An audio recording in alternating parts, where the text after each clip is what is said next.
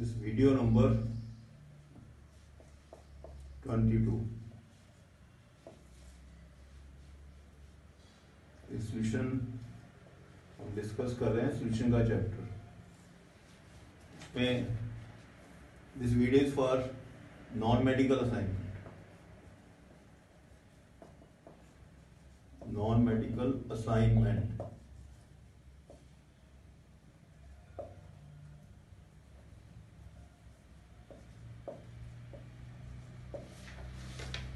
तो last video में हमने वो भी नॉन मेडिकल की थी.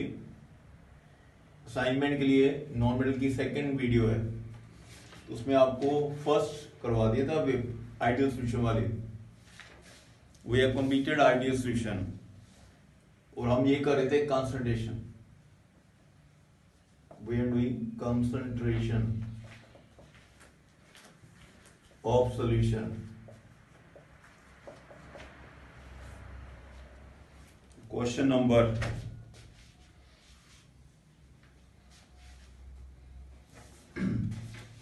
क्वेश्चन नंबर 27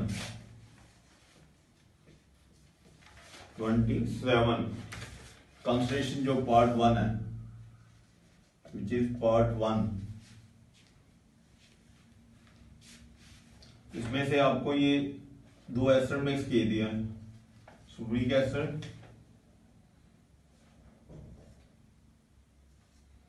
प्लस HCl, बीच में NH डाला हुआ है.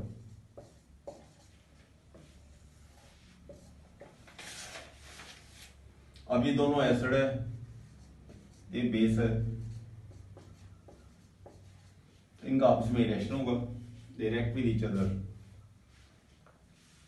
तो पहले हमने इन दोनों के मिलिक्यूल निकाल लेना. तो मिलिक्यूलेंट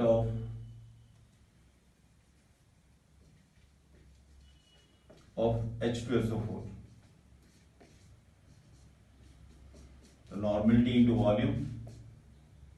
नॉर्मलिटी गिवन इज, इसकी मोलैरिटी 8 है, तो नॉर्मलिटी डबल हो जाएगी.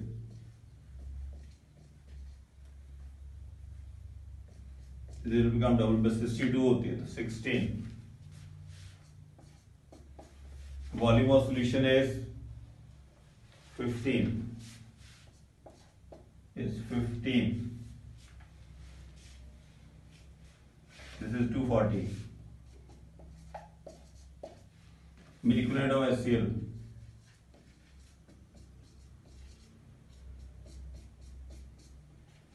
This volume given is 10. Molarity is 12. इसमें मोलैरिटी नॉर्मलिटी सेम होगी. HCl की जो मोलैरिटी 12 है, तो नॉर्मलिटी भी 12 होगी, क्योंकि इसकी विस्कोसिटी 1 होती है. Multiply by solution volume is 10. This will be equal to 120. ये दोनों एसिड है, इसके मिलिक्यूल को आप ऐड अप कर लो. इसको क्या करेंगे हम, add up. Molecular of acid, total molecular acid,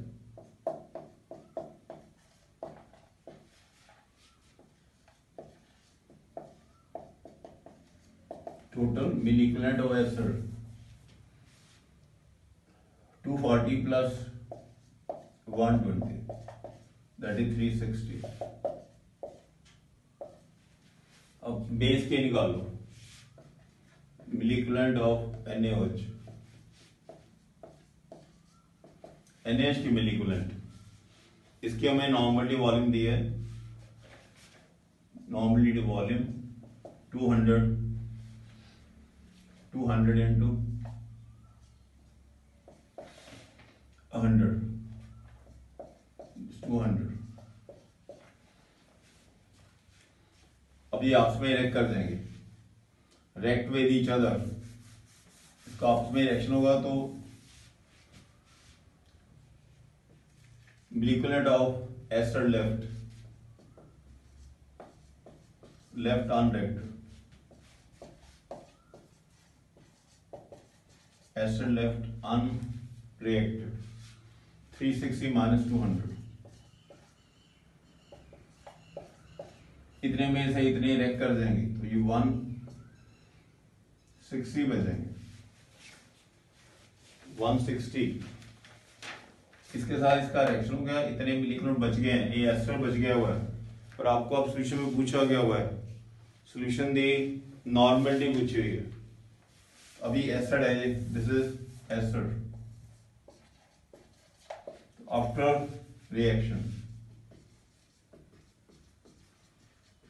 reaction, मिलीकूलम्ब is equal to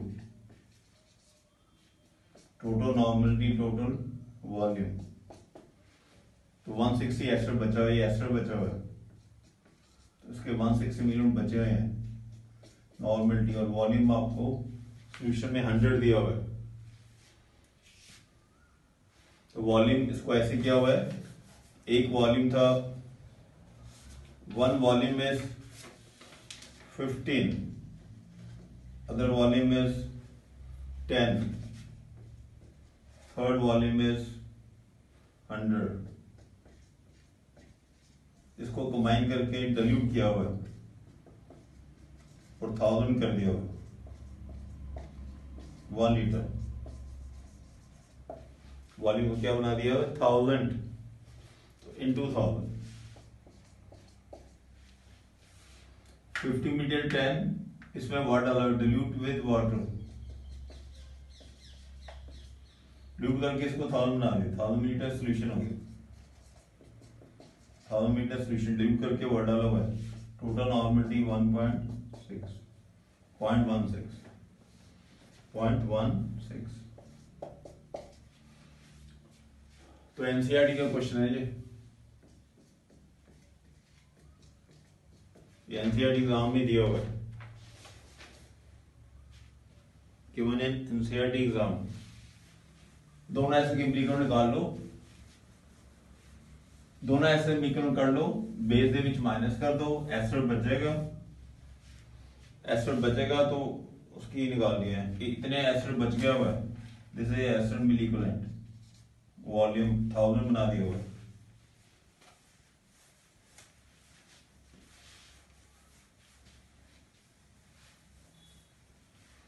उसके बाद next question,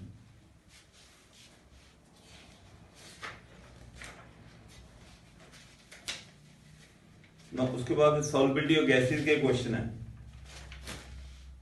solubility of gases question number 38।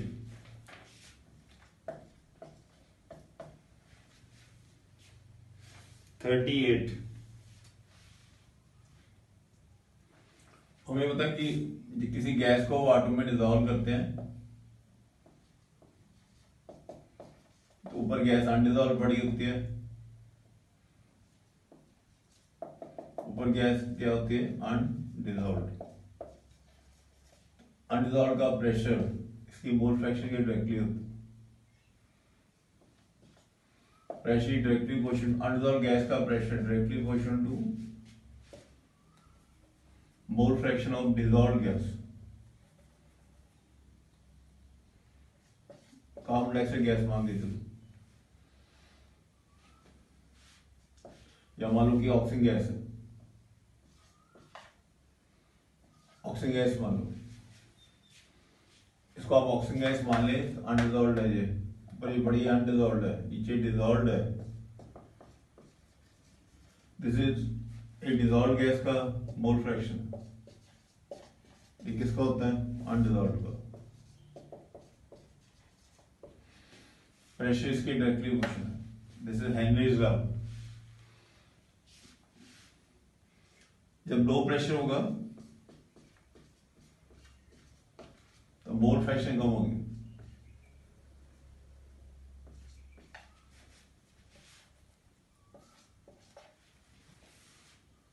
जब प्रेशर कम है तो मोल फ्रैक्शन कम है, प्रेशर घट है तो मोल फ्रैक्शन घट है। काम ऑक्सीजन गैस ही मान लो, लो प्रेशर तो इसकी वैल्यू लेस लो होगी, तो ब्लड कर दें लेस अमाउंट ऑफ ऑक्सीजन,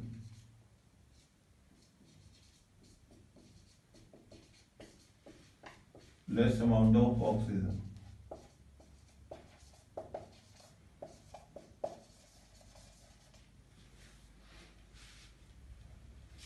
ये ऑक्सीजन गैस है, वाटर में डिजॉल्व है। ये हम क्वेश्चन नंबर 38 कर रहे हैं।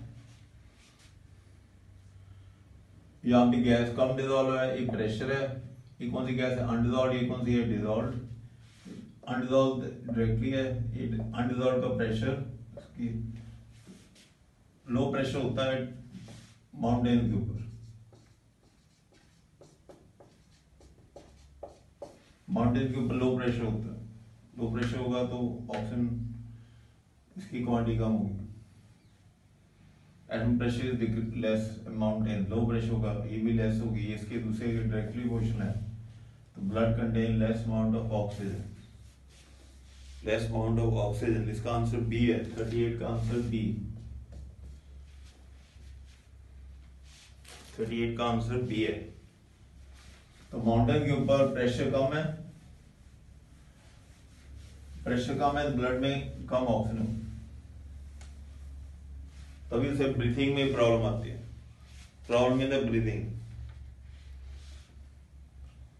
Question number 39।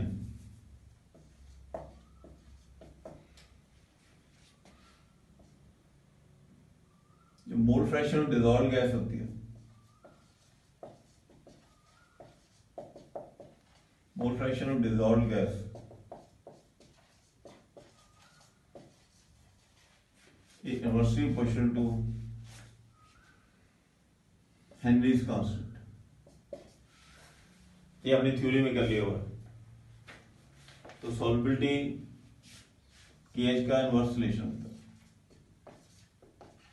Solubility of gas inversely proportional to KH।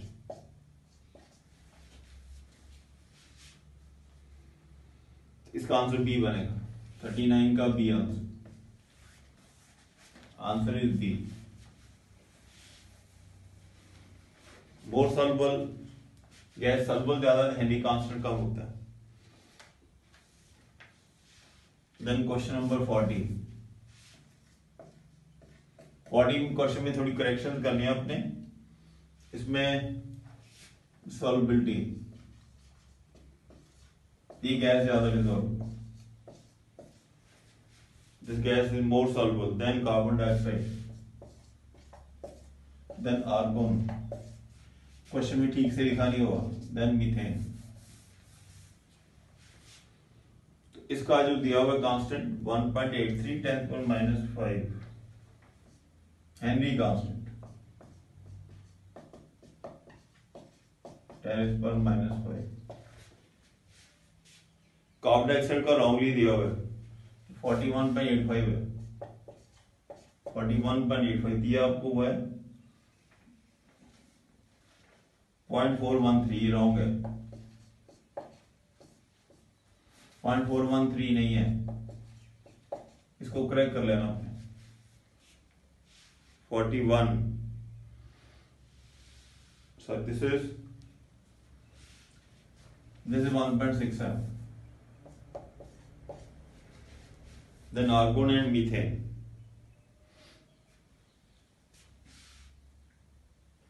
(40.39). इसका आपको दिया हुआ है दिस इज 41.85, तो ये नहीं है, ये करेक्ट कर लेना यार। 0.413 ये वैल्यू नहीं है, ये वाली वैल्यू, ये करेक्ट कर लो। दिस इज नॉट वैल्यू, ये ऑर्डर है, तो ऐसे भी ठीक कर लेनी आपने। इसका आंसर डी कर लेना है और इसमें ये कर लेना है। इसमें तो क्वेश्चन ठीक से नहीं, उसमें ये वाला करोगे डी वाली चॉइस में। तो पहले क्या आएगा? मीथेन, फिर क्या आएगी? आर्गोन, फिर आएगी कार्बन डाइऑक्साइड, फिर आएगा फॉर्मेल्डिहाइड। सॉल्युबिलिटी के इनवर्सली, सॉल्युबल ज्यादा है तो कांस्टेंट कम है, सॉल्युबल कम है तो कांस्टेंट ज्यादा है।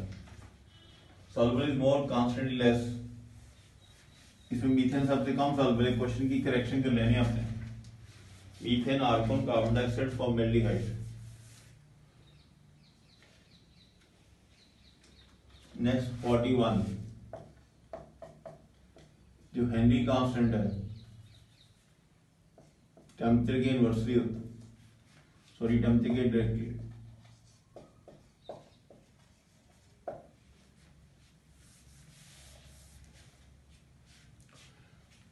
greater temperature, greater Henry constant, greater Henry constant,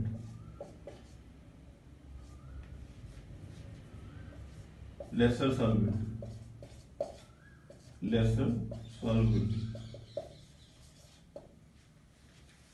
क्योंकि solubility और टेम्परेचर की इन्वर्सली होती है, solubility inversely proportional to temperature. Temperature ज्यादा होगा, हेनरी कांस्टेंट ज्यादा होगा, सॉल्युबिलिटी कम हो जाएगी। सॉल्युबिलिटी ऑफ गैस टेम्परेचर की इन्वर्सली होती है। गैस के रिगार्डिंग है ये, solubility gas in a liquid like water, like water.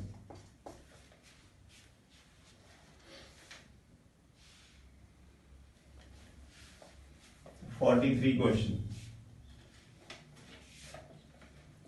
43 last year का क्वेश्चन है, JEE main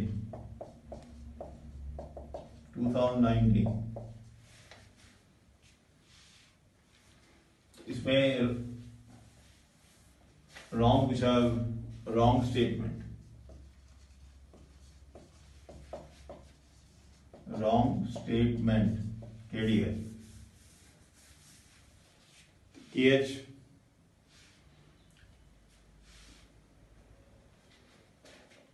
solubility KH inversely होता है।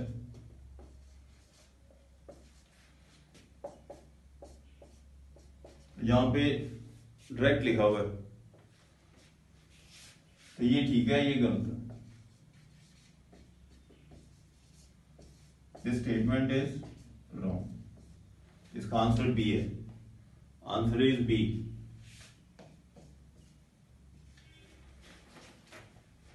इसका आंसर बी है। ये लेटेस्ट क्वेश्चन ही है 2019 का, और आंसर रॉन्ग पूछा हुआ है। दिस रॉन्ग स्टेटमेंट, ये वाली चीज गलत है। The next question,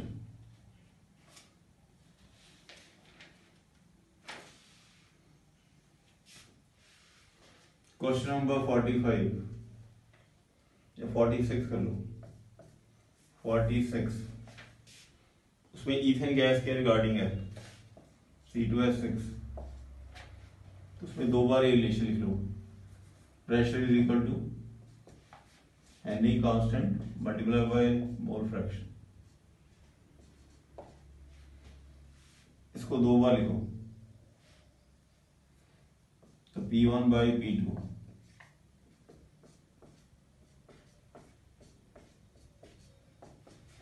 mole fraction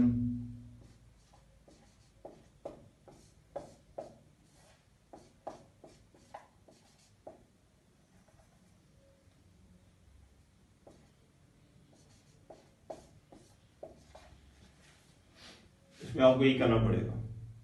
तो आपको ये प्रेशर दिया हुआ है 1 बार, 1 बार। तो सेकंड प्रेशर हमने निकालना है, P2 सॉल्व करना।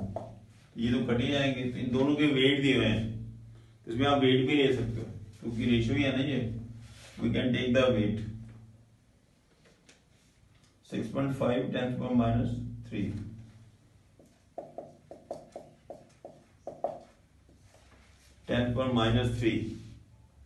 Then second is 5 in 10⁻³।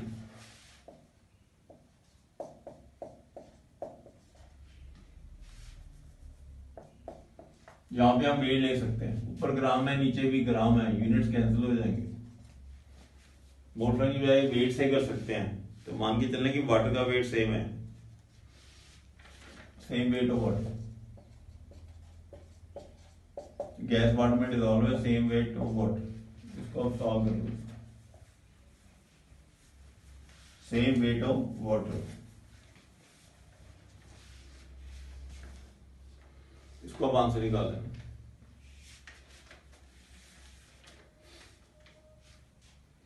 तो ये P2 निकालो, तो P2 कितना आ जाएगा 5 into 10 power minus 2 divide by 6.5 into 10 power minus 3।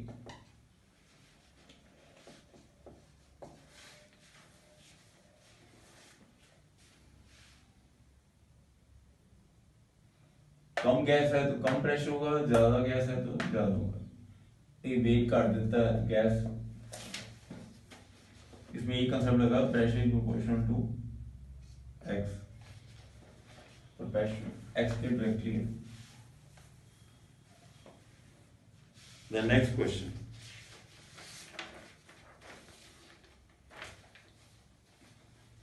Question number 50।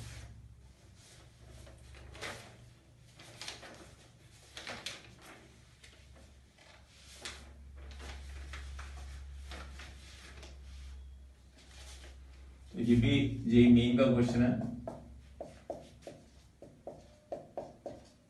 2019। जो मुझे ऑनलाइन टेस्ट होते हैं तो उसमें काफी सारे क्वेश्चन बन जाते हैं। ऑनलाइन कितने सारे टेस्ट होते हैं, ऑनलाइन में एक टेस्ट होता नहीं, कितने सारे टेस्ट होते हैं, तो काफी क्वेश्चन बन जाते हैं। इसमें एक क्वेश्चन भी जेईई मेन में लास्ट ईयर का ही है, तो इसमें से थोड़ा डिफिकल्ट है। तो अभी हम करें थे pressure Henry constant multiply by mole fraction, multiply by mole fraction, एक डिसॉल्व्ड गैस के ऊपर।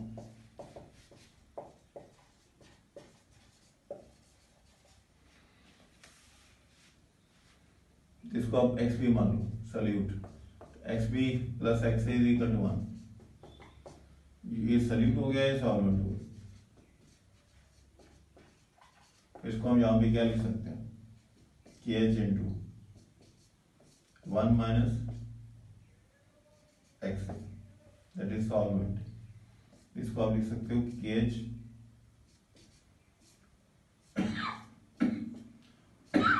Salt means water. इसको यदि हम ओपन कर लें,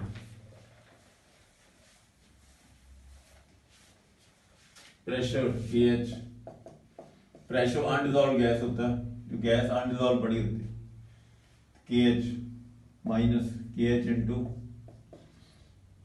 mole fraction of solvent, solvent means water. इसमें इसका ग्राफ इससे ड्रा किया है,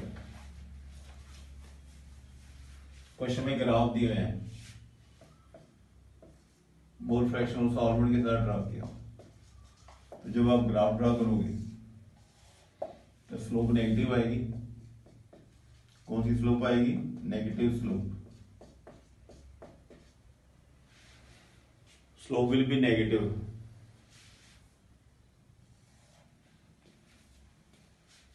तो नेगेटिव स्लोप है तो साथ में ये केज हो गया, इंटरसेप्ट हो गया।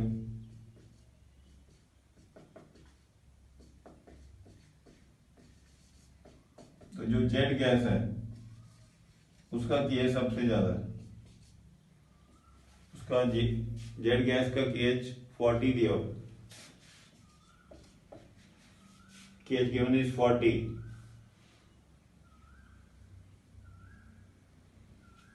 तो ये डब्ल्यू गैस है, उसका केएच गिवन इज 0.5। इसका केएच ज्यादा है तो ग्राफ ऊपर से होगा। इधर क्या लिया हुआ है, प्रेशर, इधर ये मोल फ्रैक्शन ऑफ वाटर, यहां भी 0 है। अगर मान लो जाके कि 1 आ जाते, इधर मोल फ्रैक्शन वाटर की 1 है, सपोज कर लो वाटर की 0 है, इधर 1 है, इधर को इंक्रीज हो रही है। मोल फ्रैक्शन ज्यादा होगी तो प्रेशर कम हो जाएगा, मोल फ्रैक्शन ज्यादा होगी तो प्रेशर कम हो जाएगा। ज्यादा से तो ग्राफ ऐसे आएगा, नेगेटिव स्लोप तभी आएगी तो ग्राफ ही पर जेड, इसकी स्लोप ज्यादा नेगेटिव आएगा और डब्ल्यू के नीचे आएगी। AZ गैस है, W गैस।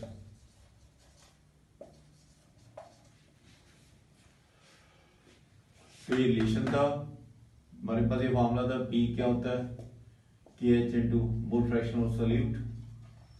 सॉल्यूट को 1 में से क्या कर लिया माइनस, तो ये रिलेशन बन गया। अब ये इसका ग्राफ ड्रॉ किया हुआ है मोल फ्रैक्शन ऑफ सॉल्वेंट से, दैट इज वाटर से। तो ये हो गया इंटरसेप्ट, इंटरसेप्ट इसका KH ज्यादा है तो इंटरसेप्ट ज्यादा आएगा।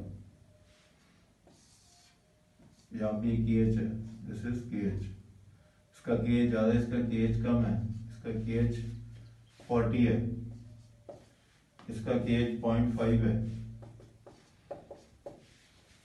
और स्लोप नेगेटिव है, इसकी स्लोप ज्यादा नेगेटिव, इसकी कम नेगेटिव है। तो रिमेनिंग ग्राफ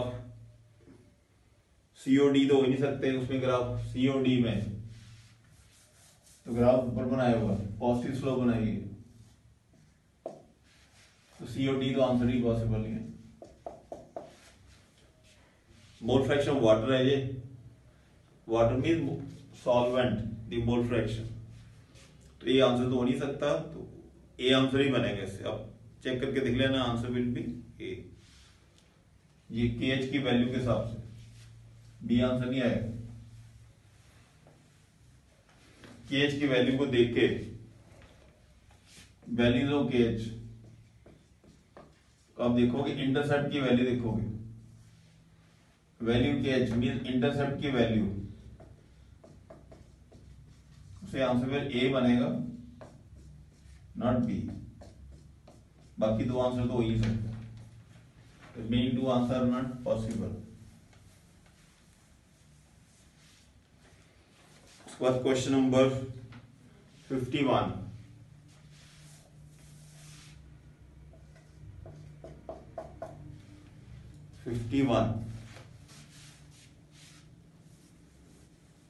ये आईटी का क्वेश्चन है,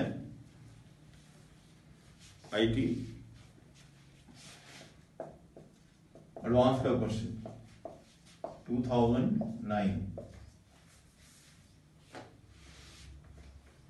इसमें गैस डिसॉल्व की हुई है, nitrogen gas aqueous plus water, ऊपर नाइट्रोजन गैस पड़ी है जो अनडिसॉल्व है, तैयार ही निकली। पहले आपको थ्योरी आनी चाहिए ना, थ्योरी आएगी तभी कर पाओगे।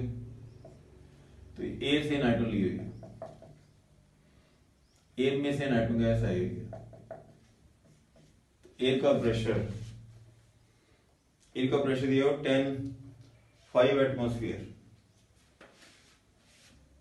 Pressure air 5 atmosphere, partial pressure nitrogen. Air में दो और गैसेस भी होती है ना, एयर में नाइट्रोजन भी होती है, ऑक्सीजन भी होती है, तो एयर से नाइट्रोजन गैस है, कार्बन डाइऑक्साइड गैस भी होती है थोड़ी सी। तो pressure of partial pressure nitrogen,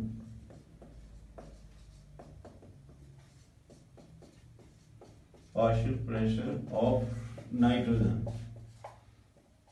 total pressure multiply by mole fraction, ये फॉर्मूला होता है मोल फ्रैक्शन ऑफ नाइट्रोजन। तो नाइट्रोजन का pressure, pressure of nitrogen, total pressure 5 atmosphere दिया हुआ, प्रेशर एयर इज 5 का मोल फ्रैक्शन दिया है 0.8, 4 एटमॉस्फेयर है, इसका pressure 4 atmosphere, pressure is 4 atmosphere. Air में नाइट्रोजन ऑक्सीजन गैस है, नाइट्रोजन गैस डिसॉल्व हो जाएगी, बाकी नहीं लेना हमने। तो एयर का प्रेशर 5 एटमॉस्फेयर दिया हुआ है, पार्शियल प्रेशर नाइट्रोजन ये आ जाएगा 4 एटमॉस्फेयर, नाइट्रोजन गैस का प्रेशर। हमें सिर्फ नाइट्रोजन का चाहिए, फिर नाइट्रोजन के लिए ये फॉर्मूला लगाएंगे, pressure nitrogen N is constant multiplied by mole fraction of nitrogen aqueous. Our pressure is 4 atmosphere. The Henry is constant. any constant given is 10 raised per 5. 10 raised per 5 mole fraction निकाल। Mole fraction nitrogen 4/10⁻⁵ हो जाएगा।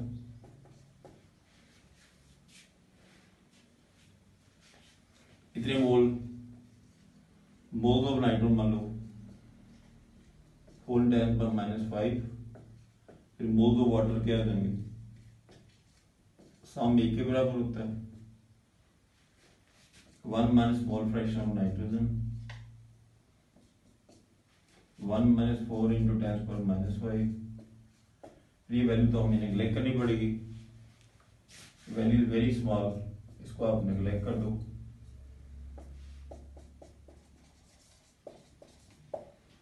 तो mole fraction moles of water कितने 1 लेंगे।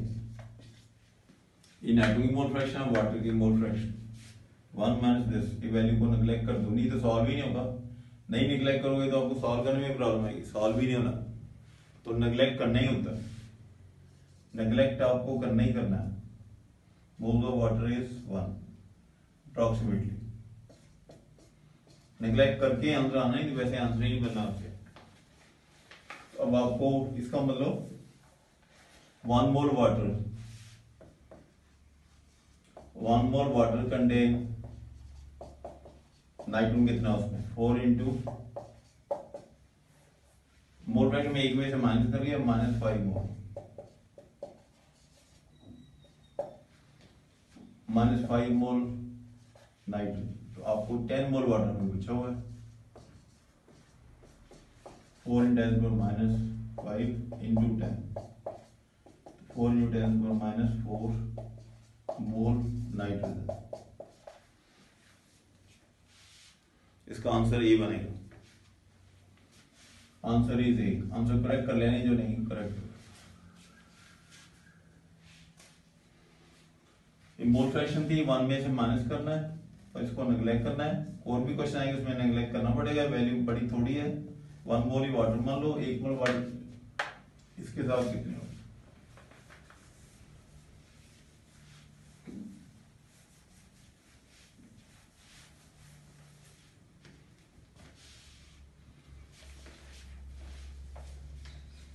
Next part is solubility. Question number 53। Next solubility वाला part है 53। वो हम किसी सॉल्ट को डिसॉल्व करते हैं, मान लो NaCl है, ये सॉलिड NaCl है, बीच वाटर में डिसॉल्व किया हुआ Na positive Cl negative, Na positive Cl negative.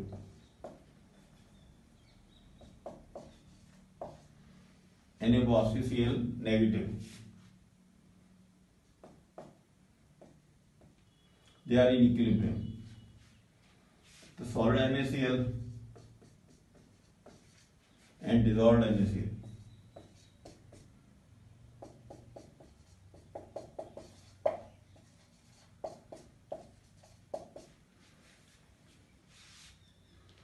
जब फॉरवर्ड एक्शन होता है, फॉरवर्ड होता है जब रिएक्शन इधर को प्रोसीड करता है, reaction goes toward this side, तब उसको बोलते हैं डिसोल्यूशन। फॉरवर्ड होता है डिसोल्यूशन, बैकवर्ड होता है तो condensation. Forward dissolution, backward is condensation, sorry backward is crystallisation.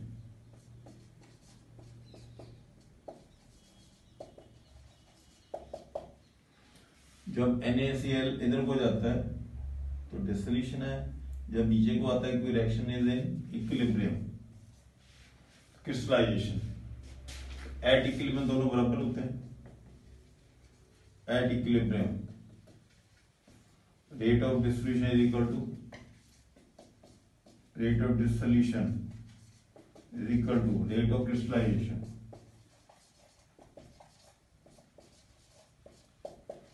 Question में इक्विलिब्रियम लिखा हुआ है, जितना इधर को होगा रिएक्शन उतना इधर को होगा। जितना फॉरवर्ड होगा उतना बैकवर्ड होगा, फॉरवर्ड बैकवर्ड दोनों सेम होंगे, जितना फॉरवर्ड है उतना ही बैकवर्ड है, डिस्टिलेशन और दोनों सेम हो जाएंगे। Question number 54,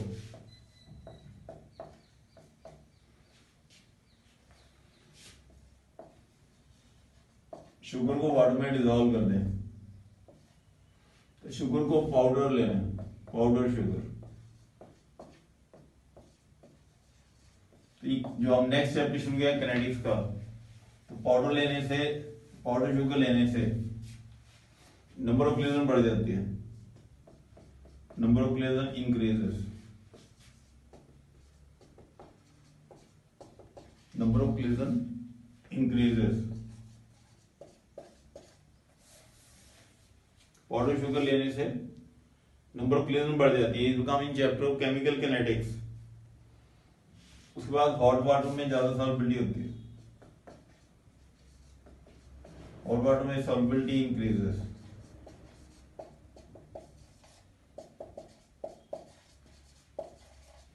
the reaction become fast, the reaction becomes fast।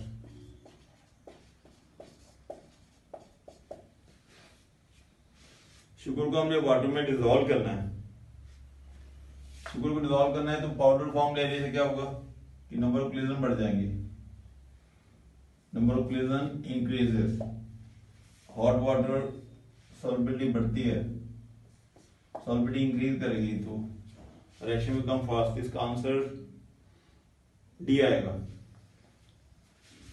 Sugar powder होनी चाहिए और टेम्परेचर ज्यादा होना चाहिए। Answer is D, sugar powder and dissolved in hot water, hot water में डिसॉल्व। एक तो पाउडर करना है कोलिजन बढ़ जाए, एक वाटर लेना ताकि सॉल्युबिलिटी बढ़ जाए, तो उसे रेडियो रिएक्शन बढ़ जाएगा, टेम्परेचर बढ़ाने से रेडियो रिएक्शन बढ़ जाता है। तो क्वेश्चन नंबर 56, ये एनसीईआरटी का क्वेश्चन है, काफी क्वेश्चन यहाँ पे एनसीईआरटी वाले हैं। इसमें लिखा N octane, N octane C8H,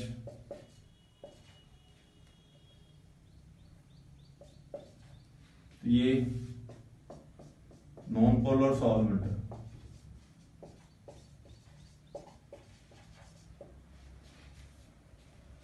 octane liquid state में होता है, लिक्विड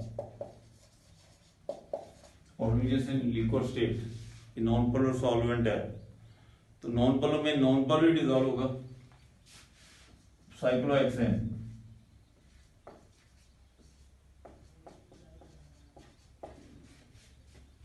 ये भी नॉन पोलर है,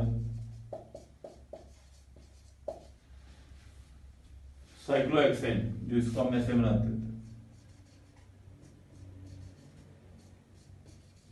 एग्जैक्टली नॉन पोलर तो नहीं होगा, इसके आगे पता नहीं कन्फर्मेशन आइसोमर होते हैं, क्या होते हैं कन्फर्मेशन आइसोमर, पूरी तरह नॉन पोलर तो नहीं होगा, तो non polar dissolve in non polar, non polar में डिसॉल्व होता है, इसमें आपस में non polar dissolve in non polar, similar van der Waals forces होती है, नॉन पोलर की नॉन पोलर में सॉल्युबिलिटी ज्यादा है, similar forces, similar van der Waals forces. तो सबसे ज्यादा ये साइक्लो तो सॉल्युबिलिटी, उसमें हमें एन ऑक्टेन में डिसॉल्व करना है, सबसे ज्यादा ये सॉल्युबल।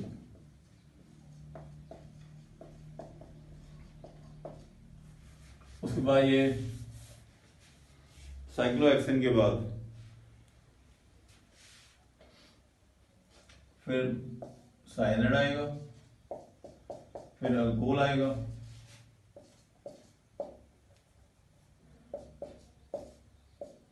फिर केसीएल आएगा। केसीएल तो कंप्लीटली आयनिक है, कंप्लीटली आयनिक,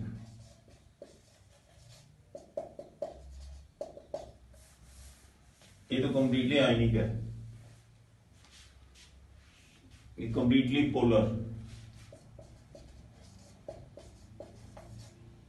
तो पोलर नॉन पोलर में डिसॉल्व होता है, लीस्ट सॉल्युबिलिटी आएगी, लीस्ट सॉल्युबिलिटी, सॉल्युबिलिटी इन ऑक्टेन कर रहे हैं which is non polar.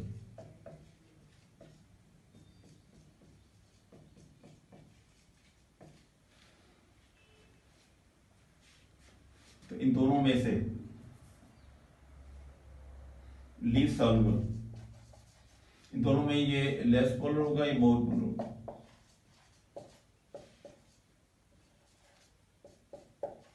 With increase in polarity, solubility decreases.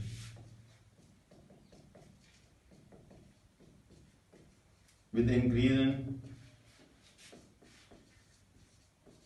polarity, solubility decreases.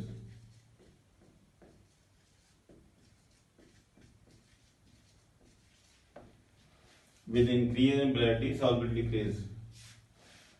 ये least polar है, ये लेस पोलर है, ये मोर पोलर है, उसमें वो कंप्लीटली आयनिक है, सबसे ज्यादा पोलर है, maximum polar. Increase polarity solubility decreases. आपको पता है नॉन पोलर डिजॉल्व होते हैं, पोलर पोलर में डिजॉल्व होते हैं, पोलर डिजॉल्व इन पोलर।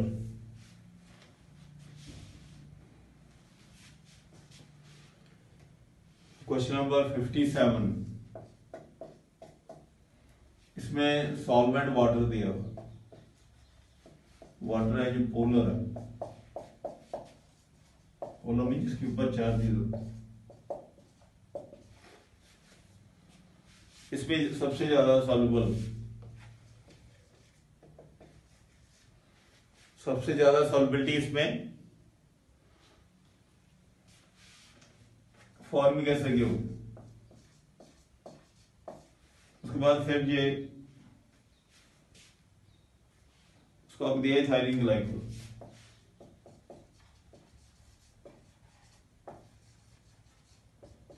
फिर फिनोल आएगा, फिर क्लोरोफॉर्म, फिनोल क्लोरोफॉर्म। इसको कैसे एक्सप्लेन करेंगे? फॉर्मिक एसिड में दोनों तरफ से आयन बनी हुई,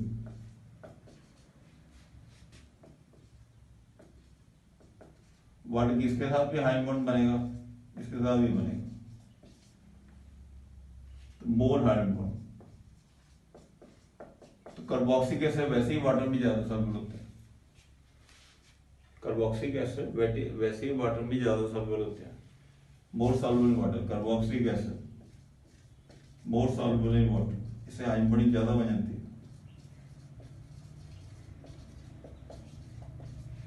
मोर सॉल्युबल वाटर, ज्यादा पॉइंट होते हैं, इधर से भी वाटर से हाइड्रोजन बॉन्ड बन जाते हैं। इथाइलिन ग्लाइकोल, इसमें हाइड्रोजन बॉन्डिंग बनेगी लेकिन उतनी नहीं बनेगी, इसमें दो है जिसके थ्रू हाइड्रोजन बॉन्ड बनना है, वाटर के साथ लेस हाइड्रोजन बॉन्ड, इसमें मोर हाइड्रोजन बॉन्ड है, इसमें लेस हो जाएंगे। इसमें भी काफी सॉल्युबल है पर इसमें कम हाइड्रोजन बॉन्डिंग बनेगी। तो फिनोल में एक ही OH है, साथ में बड़ा ग्रुप सॉल्युबिलिटी को डिक्रीज करता होता है। एक इसमें एक OH है, least hydrogen bond, hydrogen bond बनेगी लेकिन कम बनेंगे। तो साथ में लार्ज अल्काइल ग्रुप है, large aryl group decrease the solubility, solubility को डिक्रीज करता है। बड़े ग्रुप होने से सॉल्युबिलिटी कम होती है क्योंकि लार्ज एल्काइल ग्रुप ये नॉन पोलर होता है, ये पार्ट नॉन पोलर है, सॉल्युबिलिटी को कम करता है।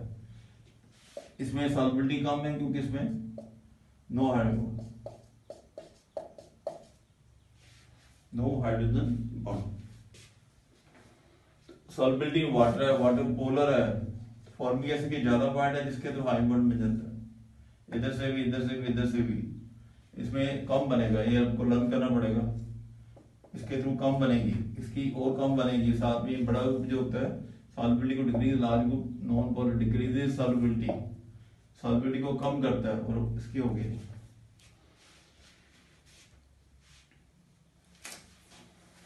जैसे इसमें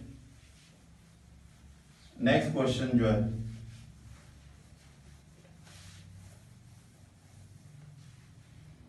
नेक्स्ट क्वेश्चन में जो मैच द कॉलम है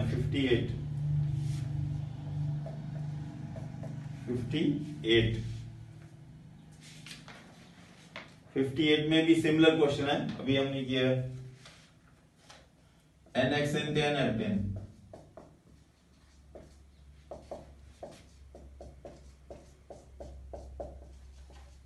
ये एल्केन है, ये भी तो एल्केन है। एल्केन नॉर्मली क्या होते हैं? Non polar. तो non polar dissolve in non polar, इसकी आपस में वांडा फोर्सेस हो। वांडा फोर्सेस में इसको हम कहते हैं London forces, London dispersive forces, London dispersive forces.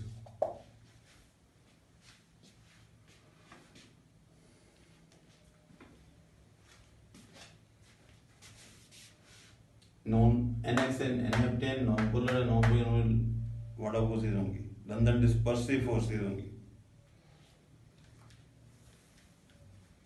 अब आइडिन CCl4 ये भी नॉन पोलर है दोनों।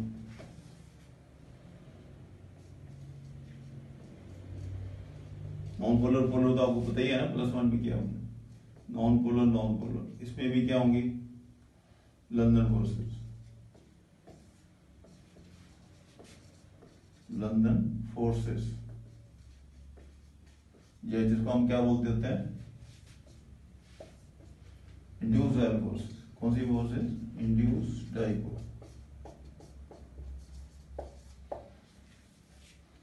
ये दोनों, इसमें भी इंड्यूस्ड डाइपोल, इसमें induced dipole. London forces means Wanda forces. अब NaCl4 तो आयनिक है, दिस इज आयनिक।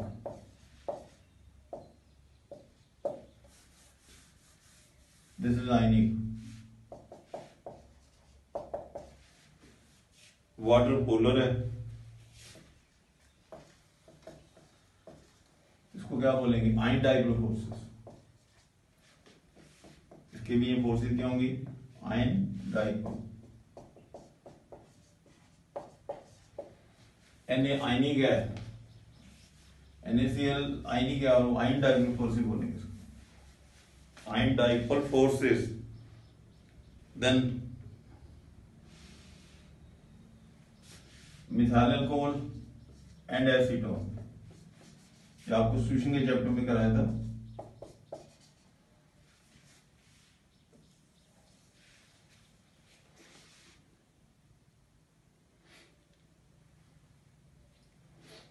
इसके आपस में आयन बॉन्डिंग हो जाती है। Then chapter of solution,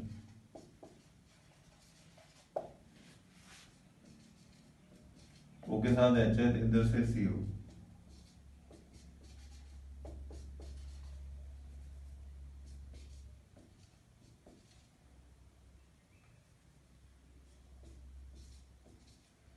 what force? Hydrogen bond, बीच में हाई बॉन्ड बन जाएगा। दिस इज हाइड्रोजन बॉन्ड, इसमें हाई बॉन्ड बन रहा है, Ca3Cn plus acetone, plus acetone,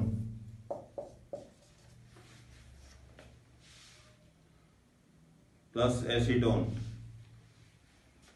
ये पोलर है, ये भी पोलर है, इसमें हाई बॉन्डिंग तो होनी नहीं। ये भी पोलर, अभी पोलर है, तो dipole dipole forces, partial active, partial positive, partial positive, partial negative, dipole dipole forces, dipole dipole forces.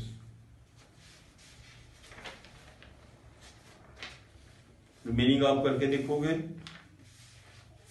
उसमें जवाब से नहीं होगी, फिर आपको व्हाट्सएप पे बताना पड़ेगा। वील टेल कि कौन सी प्रॉब्लम आपको आ रही है।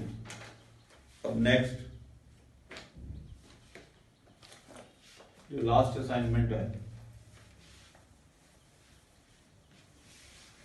Colligative properties part 3।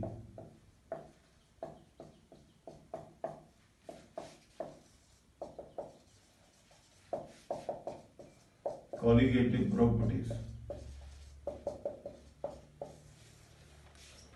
की असाइनमेंट।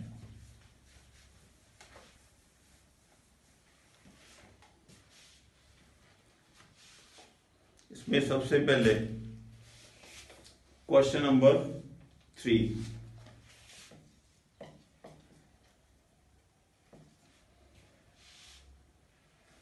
इसमें आपको कॉलिंग प्रॉपर्टी में सॉल्यूट नॉन वोलेटाइल लेना होता है। क्वेश्चन नंबर 3, एक ग्लूकोज को वाटर में डिजॉल्व किया, glucose a non volatile solute, calling property non volatile solute होना चाहिए था जिसके वेपर ही बने। Other solution is of urea, urea plus water. अभी दोनों सॉल्यूशन, इसमें इसका वेट दिया हुआ है 50 ग्राम, वाटर का वेट 50 है, इसमें भी 50 दिया हुआ है, दोनों 50 ग्राम है। इसका वेट निकालना, इसका वेट हमें 1 ग्राम दिया।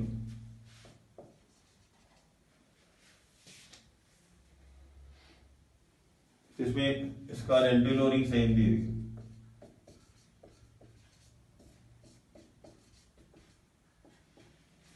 एक ही दूसरे के बराबरी दी हुई, given in the question,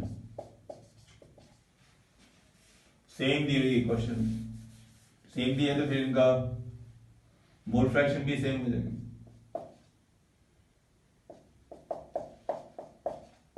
mole fraction भी सेम है और वाटर तो सेम दिया हुआ है, वाटर सेम है,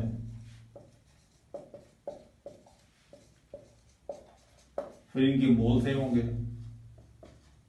मोल तो यूरिया इज इक्वल टू, अरे ये दोनों का सेम दिया है तो मोल फ्रैक्शन सेम होगी, उसका मोल सेम होगी, वाटर का वेट तो सेम ही है, वाटर सेम है दोनों में। मोल ऑफ यूरिया, इसको इधर आप ग्लूकोज ले लो, उधर यूरिया ले लो, इसका वेट निकालना है बाय 180, इसका मोल का मास 180 होता है, यूरिया का वेट 60, मोल का मास याद होगा आपको NH2CO NH2, अब ये सारे आपको लर्न हो जाएंगे, सॉल्व करोगे तो 3 ग्राम,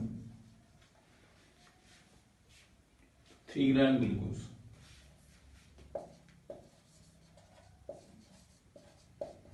3 ग्राम ग्लूकोज, इसका आंसर हो गया। Answer is B. कोई आंसर है तो आपको डाउट है तो व्हाट्सएप पे भेज सकते हो। रेलेटिव लोडिंग सेम है, मोल फ्रैक्शन सेम होगी, वाटर का भी सेम है, फिर मोल इसके भी सेम होंगे, वाटर वेट इज सेम, तो फिर ग्लूकोज के मोल सेम हो जाएंगे, तब भी सेम रेलेटिव लोडिंग आएगी। कॉलिंग प्रॉपर्टी नेचर पे तो डिपेंड करती नहीं। उसका वेट निकालो, उसका वेट 3 ग्राम, वेट इज 3 ग्राम, 3 ग्राम।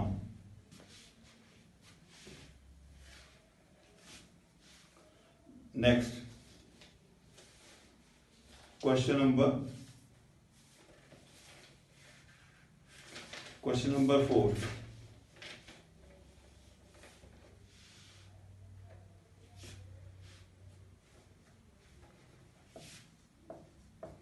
जो रेलेटिव लोडिंग है,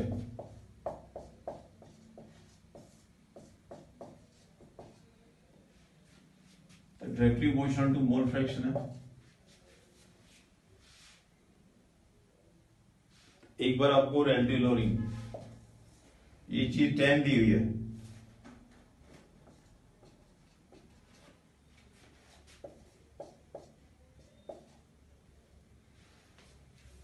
ये 10 दी हुई है, यदि इसके बाद 20 करेंगे इसको, फिर ये डबल हो जाएगी। Relative evaporation, directive mole fraction, एक बार 10 है तो ये एक्स पी है, 20 है तो 2x पी हो जाएगा, 2x पी। तो पहली बार मोल फ्रैक्शन आपको 0.2 दी हुई है, दिस 0.2, इसको 0.4 होना पड़ेगा। 10 है तो 0.2 है, 20 है तो 0.4 हो जाएगा। तो mole fraction of solute the mole fraction 0.4 होगी। तो अब वो पूछिए सॉल्वेंट की है, सॉल्वेंट की पूछी है, सॉल्वेंट की फिर क्या हो जाएगी 0.6, ये आंसर होगा। Mole fraction direct mole fraction, इसका 10 है तो 0.2 है, और यदि 20 है तो उसको डबल हो जाएगी।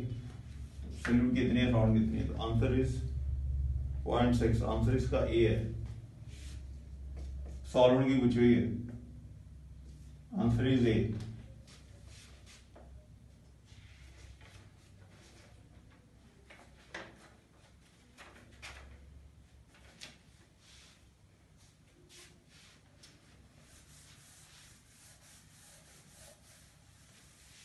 Question number 6,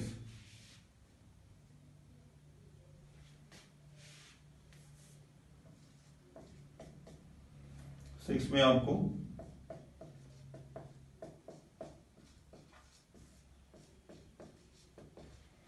is equal to x P, equal solute है वाटर में dissolve, solute dissolved in water.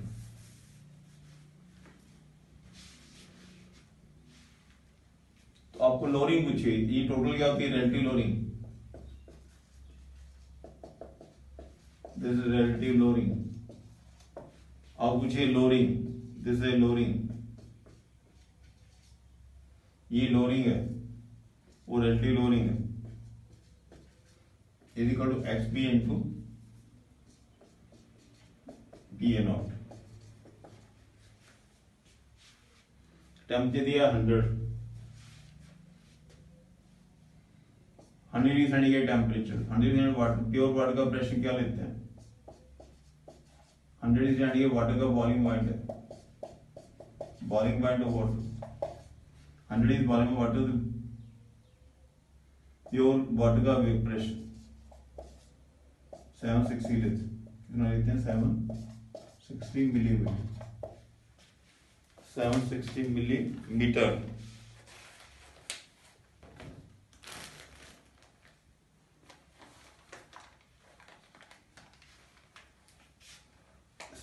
Millimetre.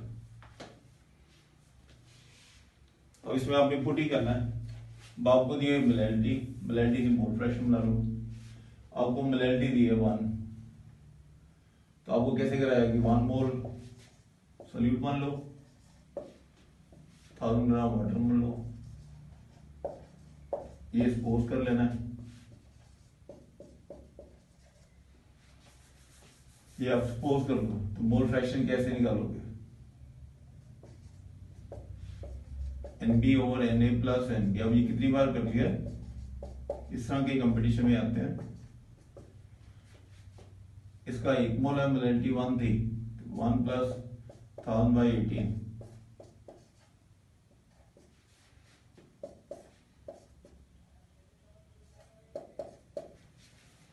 56.5 है।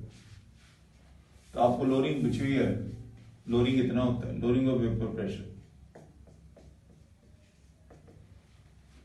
सोल्यूट की मोल फ्रैक्शन 1/56.5 इंटू 760, ये मिलीमीटर में आएगा, मिलीमीटर और सेम होते हैं। आंसर इसका चेक करना है,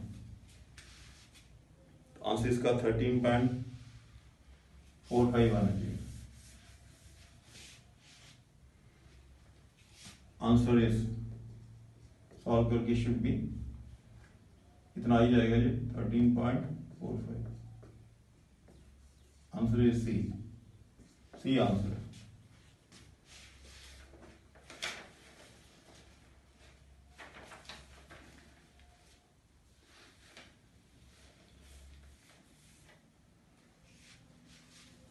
नेक्स्ट क्वेश्चन,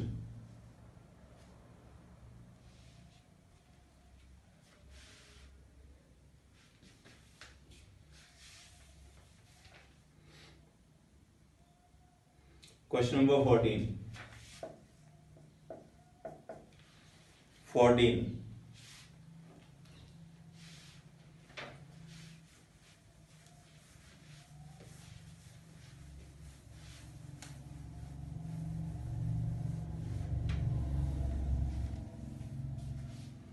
ये जो क्वेश्चन नंबर ये आप कर लेना 11, क्वेश्चन नंबर 11 है, उसमें डेल्टा डी बी की बी इंटू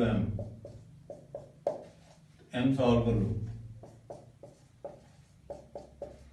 फिर मेलेंडी को आगे मोल फ्रैक्शन जैसे अभी हमने किया इसको कन्वर्ट करो मोल फ्रैक्शन, डेल्टा बी के इंटू एम मेलेंडी को आगे convert into mole fraction of solute. ये आपको अभी जो कराया उससे आंसर आ जाएगा।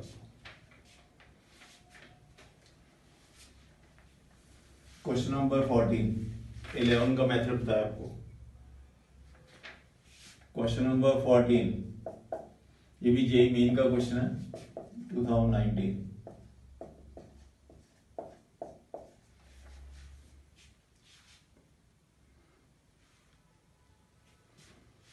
उसमें आपको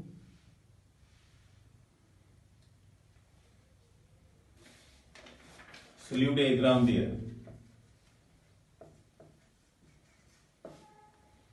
100 ग्राम सॉल्वेंट दिया,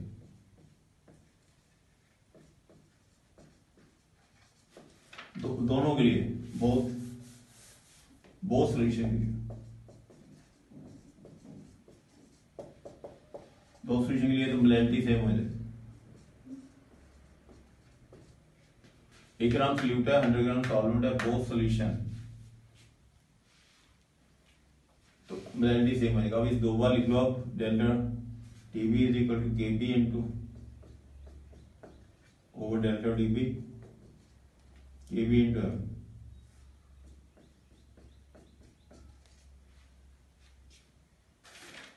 तो आपको डेल्टा टीबी मोलैलिटी तो सेम होगी, मोलैलिटी सेम है तो delta TB by delta TB, इसको 1 मान लो, इसको 2 मान लो, it is 1, it is 2।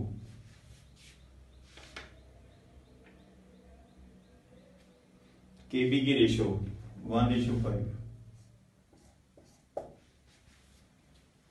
तो डेल्टा डीबी की रेशियो क्या आ जाएगी? डेल्टा डीबी क्या है? Elevation in boiling point.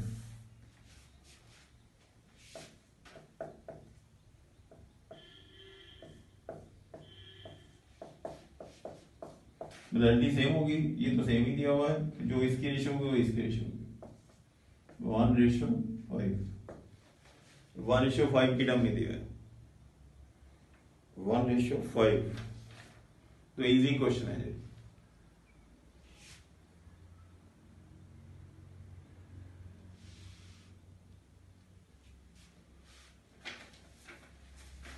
Next question,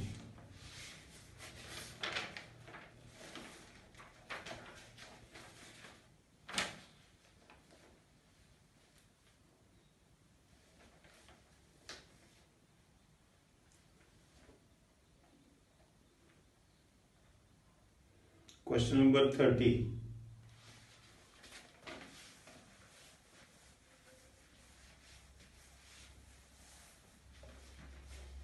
question number 30,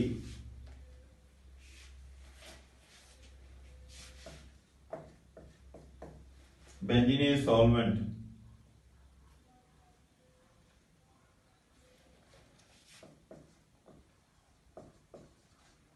benzene liquid होता है और सॉल्वेंट है, it is a solvent, liquid and solvent, naphthalene solute,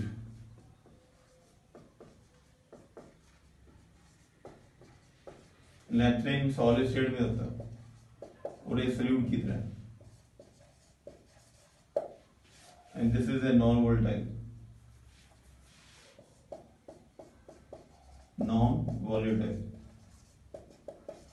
benzene एक लिक्विड है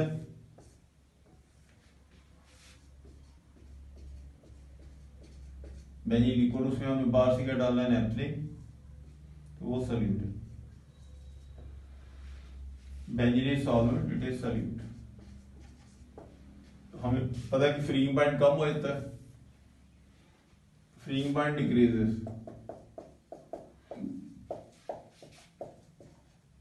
that is melting point decreases.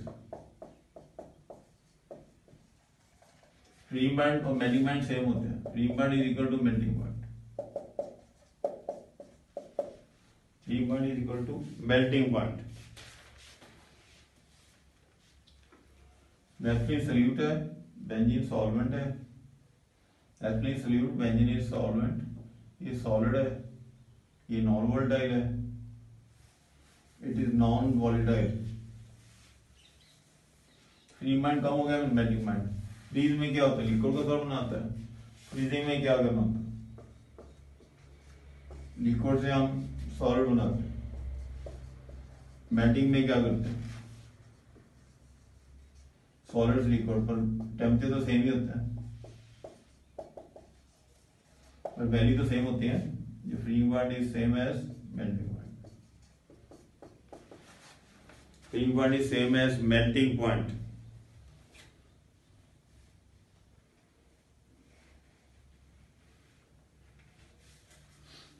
The next question, 32.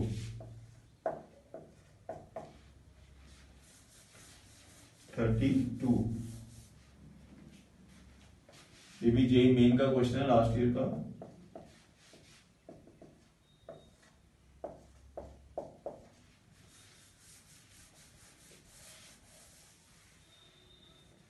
तो जैसे क्वेश्चन एग्जाम में आते हैं वैसे आपको प्रैक्टिस करा रहे हैं इसकी।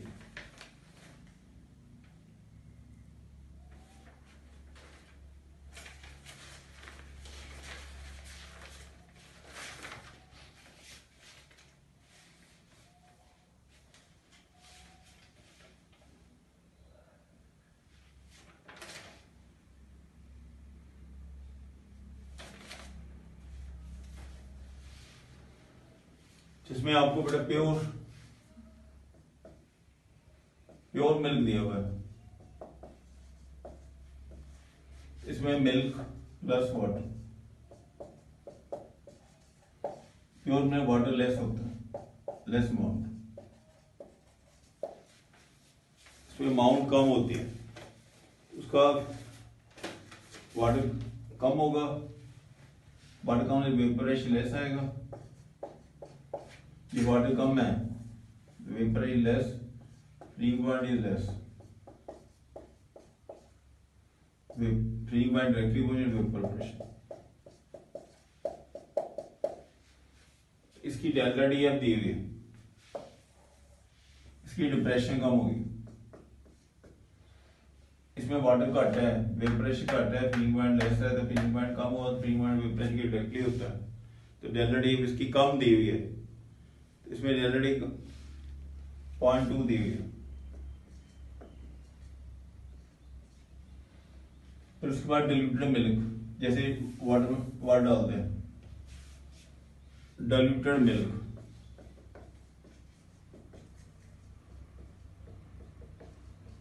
उसमें वाटर बढ़ा देते हैं। मिल्क में जो सल्यूट होते हैं, सल्यूट जैसे लैक्टोज होती है, lactose is salute, milk is salute, और मिल्क में वाटर डाल देते हैं और तो वाटर बढ़ा दिया, more water, vapour pressure increase हो जाएगा,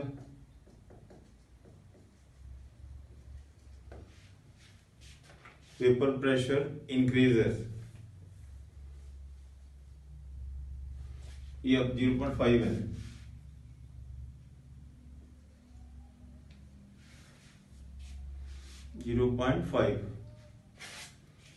इसमें वेपर वाटर बढ़ा दिया, वेपर प्रेशर बढ़ जाएगा, फ्रीइंग पॉइंट इंक्रीज कर देगा, इसकी डेल्टा डी एफ फिर कम आएगी, फिर बढ़ जाएगा, फ्रीइंग पॉइंट बढ़ जाएगा, तो डेल्टा डी एफ कम आएगी, ये आपको 0.2 दी हुई है।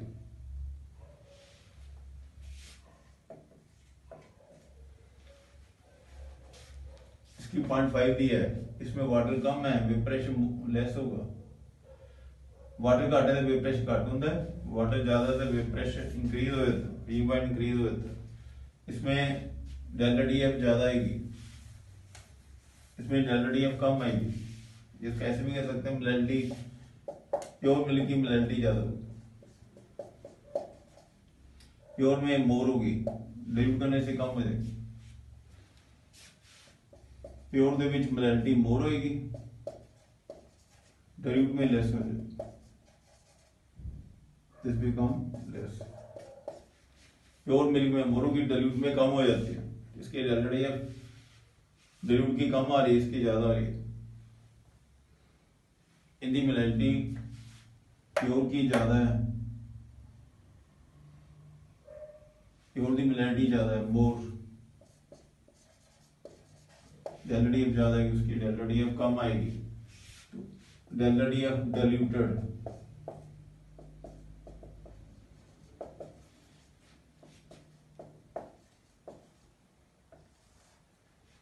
Delta D F of pure milk,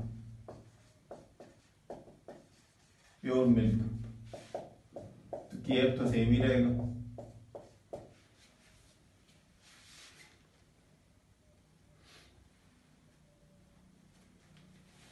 इसमें कितनी रेशियो है, 2/5।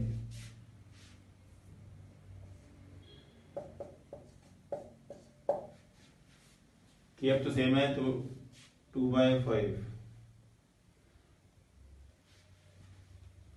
मिलेलिटी के हिसाब से आएगा।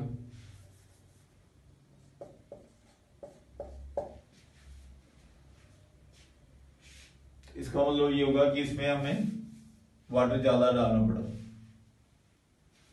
2/5, 3 कप वाटर डालेंगे। जैसे क्वेश्चन स्टेटमेंट पढ़ोगे, 3 कप्स ऑफ वाटर, डिफरेंस कितना हो गया, 5 - 2 3, 3 cups of water is to be added, are to be added, 3 cups of water to dilute the milk, 5 का डिफरेंस है, डिफरेंस ऑफ 5।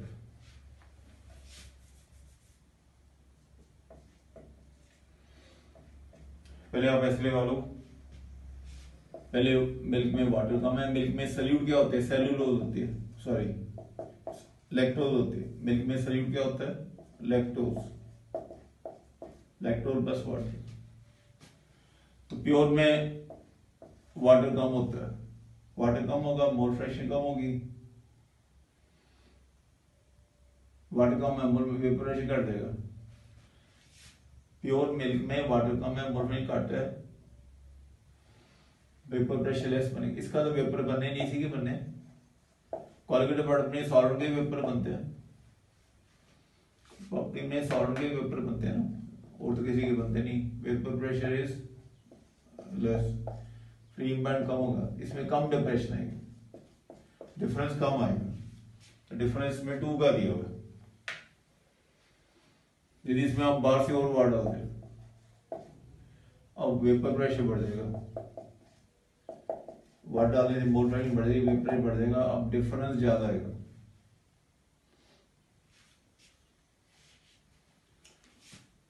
सॉरी, वेपर बढ़ जाएगा, फ्रीइंग पॉइंट बढ़ जाएगा, तो डिफरेंस कम आएगा।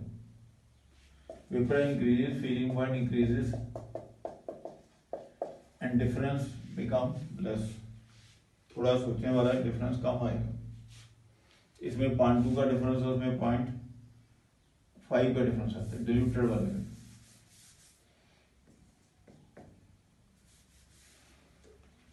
इसमें डिफरेंस कम आना है, इसमें डिफरेंस ज्यादा आना है। इसका वेपरेज कम हो गया, वेपरेज ज्यादा हो गया। इसका डिफरेंस 2 का है, इसका डिफरेंस 5 का है। तो इसमें 3 का वाटर डालेंगे, 2 5 में से 2 माइनस कर लो, 3, तो कितना आ जाएगा, 3।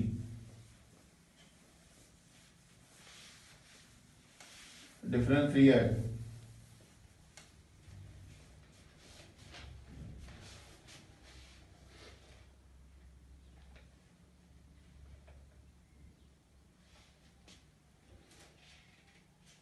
The next question is 38.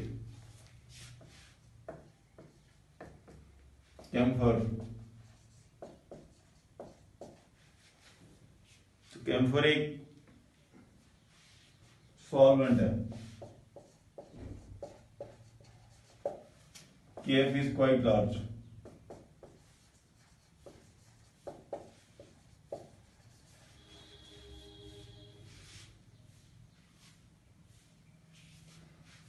तो delta DF KF into M. तो डेल्टा DF KF के डायरेक्टली KF ज्यादा होगा, डेल्टा DF ज्यादा है तो फिर एरर कम हो जाएगी. Delta DF increases due to greater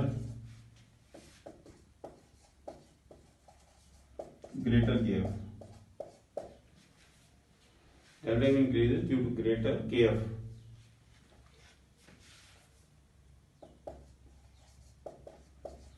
Delta M increases due to greater KF.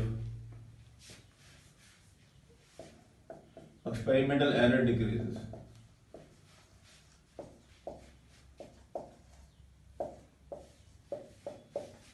Experiment error decreases due to greater magnitude of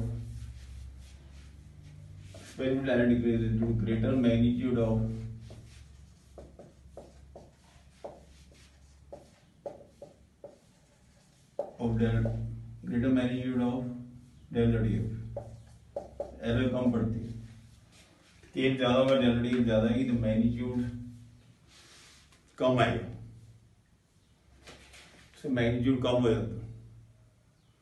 sorry, delta DF ज्यादा है, केफ ज्यादा है तो एरर कम आएगी. Error decreases.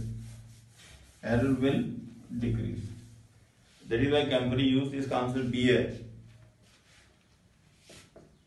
Greater KF. इसमें KF ज्यादा होता है. KF is greater.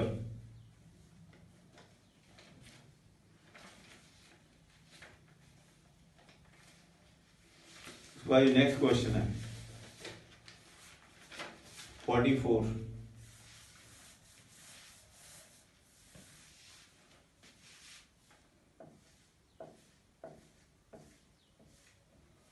Next question is 44. 44 question में ऑस्मोटिक प्रेशर MRT होता है.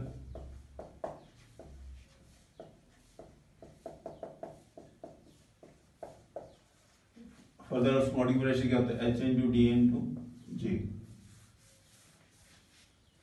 ये जो हम बनाते होते हैं कि बाहर वाटर पड़ा हुआ है,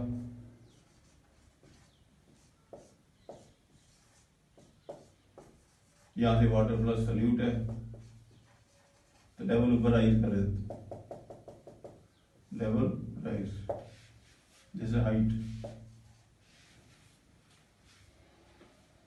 जैसे सेमी परमिएबल मेम्ब्रेन तो वाटर अंदर जाएगा तो हाइट राइज कर जाएगी. हाइट आपको ऑस्मोटिक प्रेशर दिया हुआ है, हाइट निकालनी है हमने. Osmotic pressure given is 0.0072 atmosphere. 0.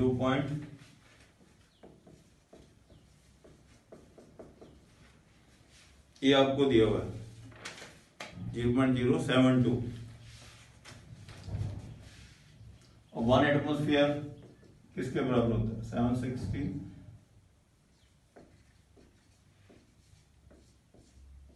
Of mercury के विद रिस्पेक्ट. ये मर्करी के हिसाब से है, पर यहां पे तो वाटर है, इसमें तो क्या है? वाटर.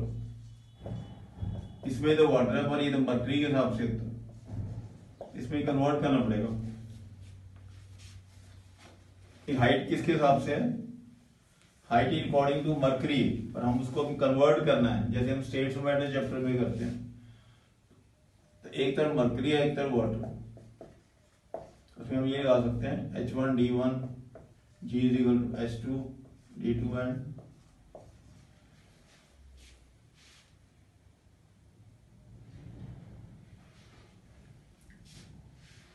ग्रेविटी तो कैंसिल हो जाएगा इसमें. हाइट इसमें जो आएगी जिन्हें एटमोसफियर है एक एटम इसके बराबर है, इसे मल्टीप्लाई करना पड़ेगा, सेंटीमीटर में कर लो। मरकरी की डेंसिटी 30.6 होती है, जी तो कैंसिल ही हो जाएगा, इसकी हाइट निकाल लिया, तो वाटर की डेंसिटी क्या होती है 1, वाटर की डेंसिटी 1 है, तो ये हाइट यहां से है, ये H2।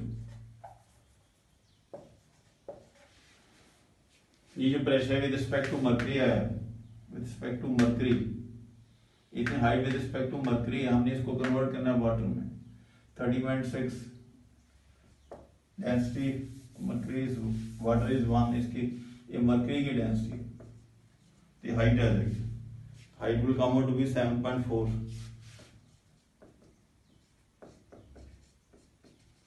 ऑफ वाटर लिखेंगे, 7.4 centimetre of water,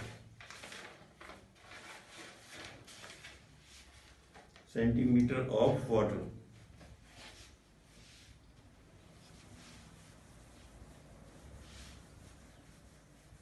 centimetre of water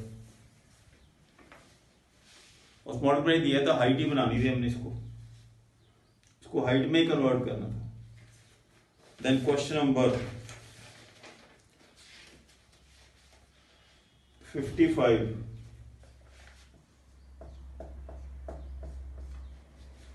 question number 55,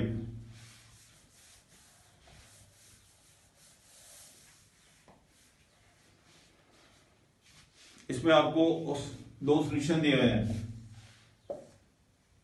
बीच में मेम्ब्रेन है, semi permeable, this is semi permeable.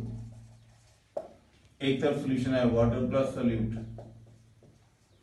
दूसरा सॉल्यूशन है वाटर प्लस सॉल्यूट। इसमें आपको इस साइड का ऑस्मोटिक प्रेशर 6 एटमॉस्फेयर दिया, एक साइड पे 2 दिया, 2 एटमॉस्फेयर। अब ऑस्मोटिक प्रेशर क्या होता है, पीएमआरटी, मोलैलिटी की डायरेक्टली है, इसकी मोलैलिटी मोर होगी, ऑस्मोटिक प्रेशर मोलैलिटी की डायरेक्टली, इसकी मोलैलिटी कम होगी,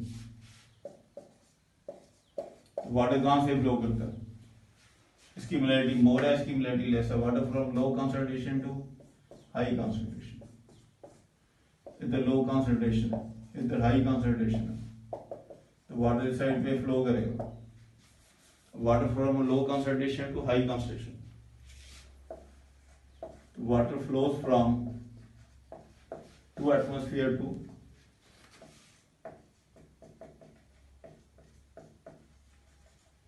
6 atmosphere, 6 atmosphere।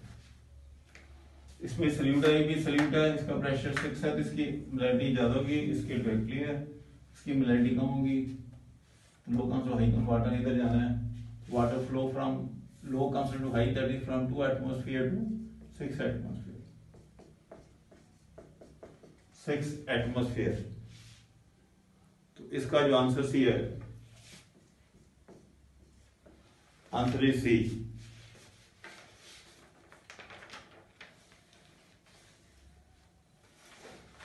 The next question 58,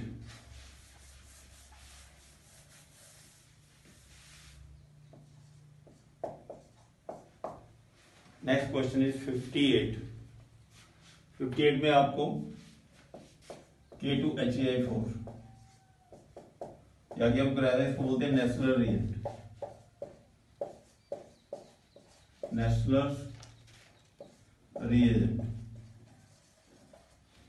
तो जब ये ब्रेक करेगा, व्हेन इट ब्रेक, इसको ब्रेक करोगे 2 पॉजिटिव, ये सारा एक ही बनेगा,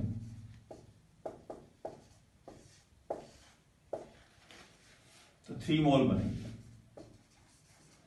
2 मोल इसके हो गए, 1 मोल इसका होगा, 3 मोल में ब्रेक होगा। ये भी जेईई मेन का क्वेश्चन है 2019। 3 मोल बन जाएंगे, तो water factor is equal to 1 minus alpha alpha into N for dissociation.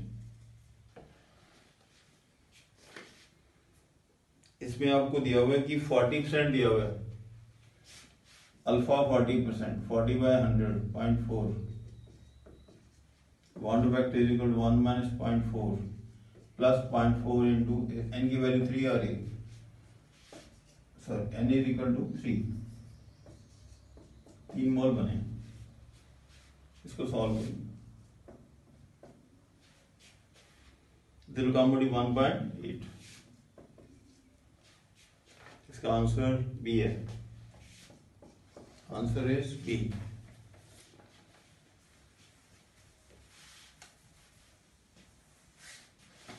Answer is B.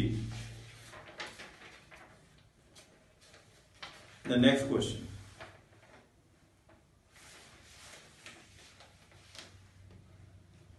Question number 61। कोई वीक एसिड है, उसको वाटर में डिजोल्व किया हुआ है, weak acid dissolved in water, weak acid को वाटर में डाला हुआ है, उसमें से इसकी मोलैरिटी 1 दी है, मोलैरिटी का मीन इज 1,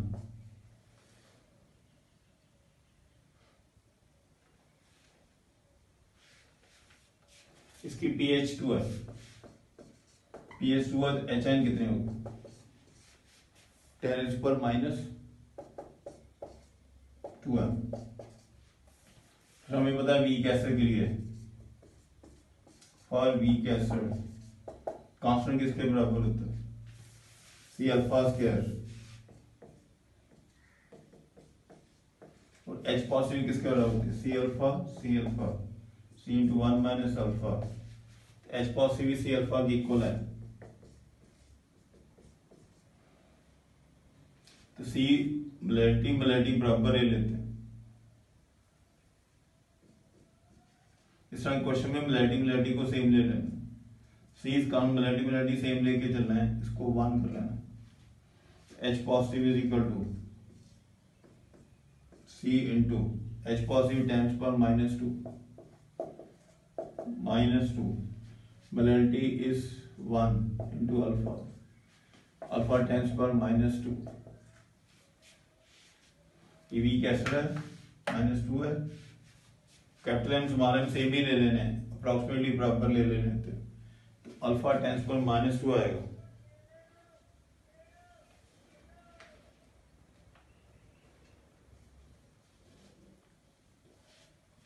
अब इसका बॉन्ड ऑफ फैक्टर निकालो, 1 माइनस अल्फा इंटू, इसके 2 ही पार्टिकल बने, n इज इक्वल टू 2, इसके 2 ही मोल बन रहे हैं, 1 और 1 2, तो bond of factor 1 -2 into 2 and 2 है, तो bond of factor will come out to be equal to, इसका आंसर आ जाएगा 1.0, आंसर इज ए, इसका ए आंसर।